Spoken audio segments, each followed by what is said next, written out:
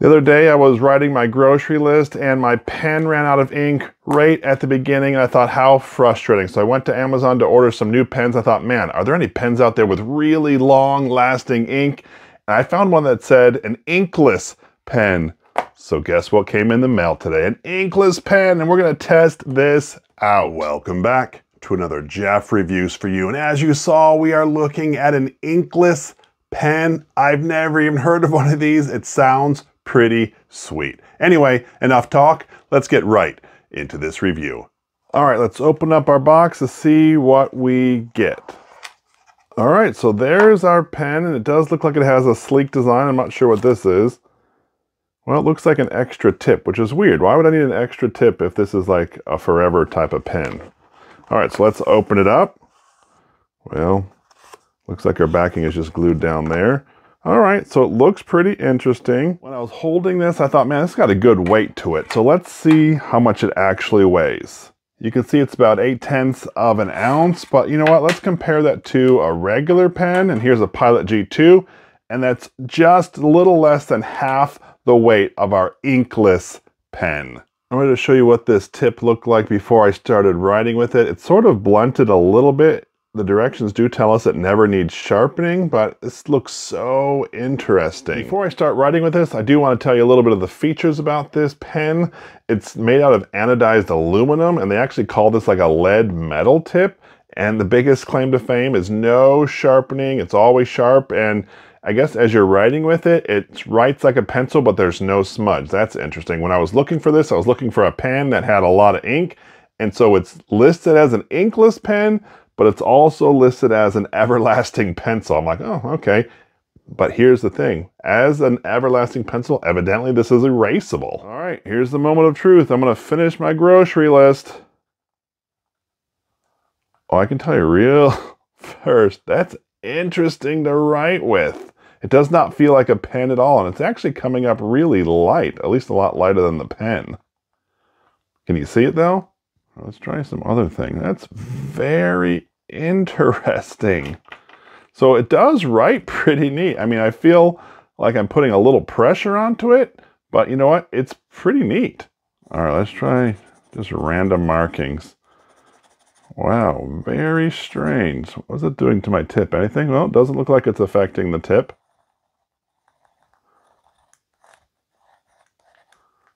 Wow, very cool. It says erasable, but this end does not look like it's an eraser, so I'm going to get my own little eraser and see how I can erase my everlasting pencil or inkless pen. Here goes nothing.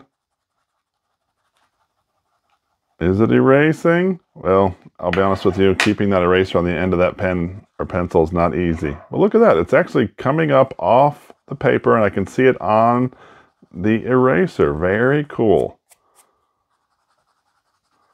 Not perfect, but definitely erasing. So, tell me, what are your thoughts of this inkless pen or everlasting pencil? Something you would use? Not so much? Let me know your thoughts down in the comment section below. I would love to hear from you.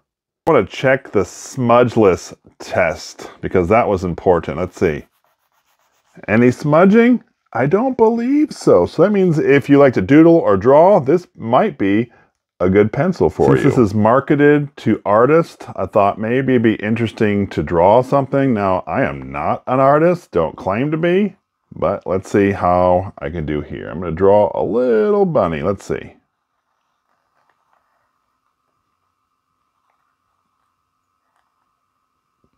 Maybe get a bit of bushy tail right there, some hands, a belly. All right, maybe a smile, a nose. I do want to try some shading. Let's see. It's interesting. It's almost like you can shade things in too. You know, I do want to try. This is all seeming like it's the same color. I want to see, can I do like a gradual shade from dark to light? Well, there's our bunny. All right, let's see. If I do lighter, man, I don't know. I guess I can get darker. I guess the harder you push, you can do it darker, but it takes a little bit of getting used to. Let's try that again. All right. Not bad so far.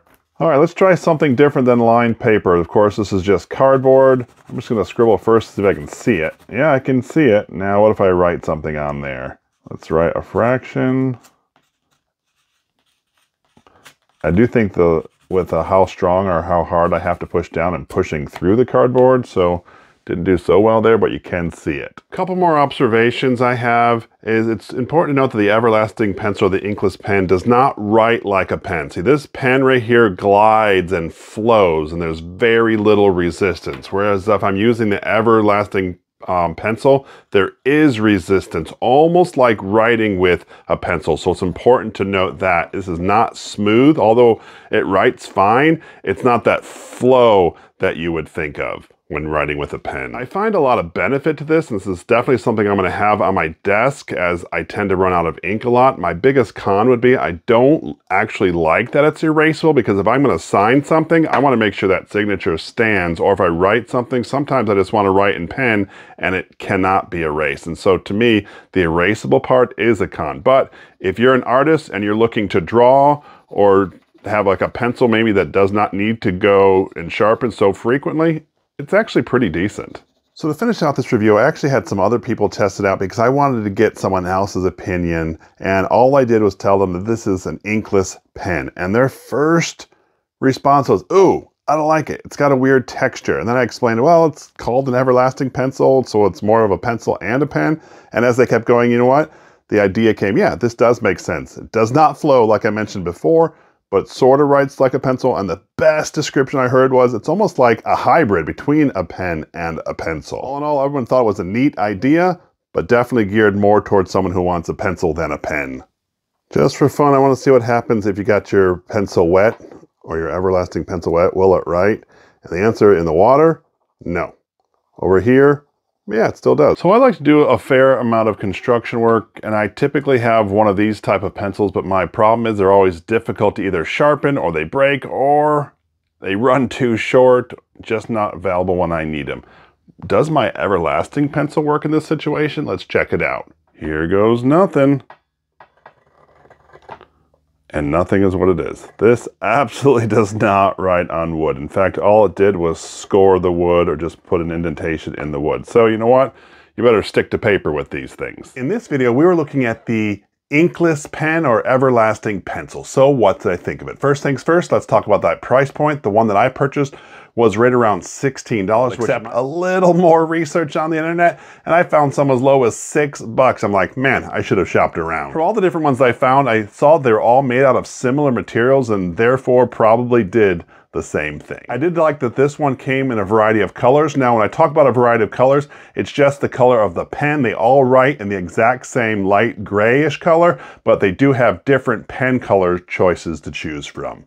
I thought that it was kind of a neat idea, right? I was expecting more of a pen or an ink feel, but in my opinion, it's more of a pencil feel, like writing with a pencil. It's a little more gritty, but it did work, right? I like that you could erase it, and I like that it just doesn't seem to run out very fast. Now, I do think that it's going to be a wearable piece, definitely because they sent me that spare one, but I've been writing with this a lot and it has not worn down very fast. I tried this on a variety of paper, and for the paper parts, it worked really, really well, but other surfaces didn't work so much, like wood, even cardboard didn't come out very well. So just so you know, this is geared more towards traditional paper. Anyway, in the end, I think it's a neat product. If this is something that interests you, I will leave a link down in the description. This is Jeff with Jeff Reviews for You.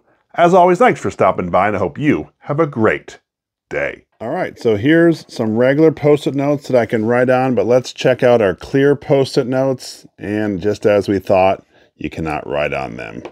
This pencil or pen absolutely needs traditional paper to write on. I really do appreciate that you stayed around for my entire review of the Inkless pen or everlasting pencil. And during this review, you saw that I tried it out on my clear Post-it notes. Well, I actually reviewed those not that long ago. So what I'm gonna do is I'm gonna link that review right up here, and I would love it if you would click on this link. And when you do, by the magic of the internet, I'm gonna join you at this review. So go ahead, click it. It's safe, I promise.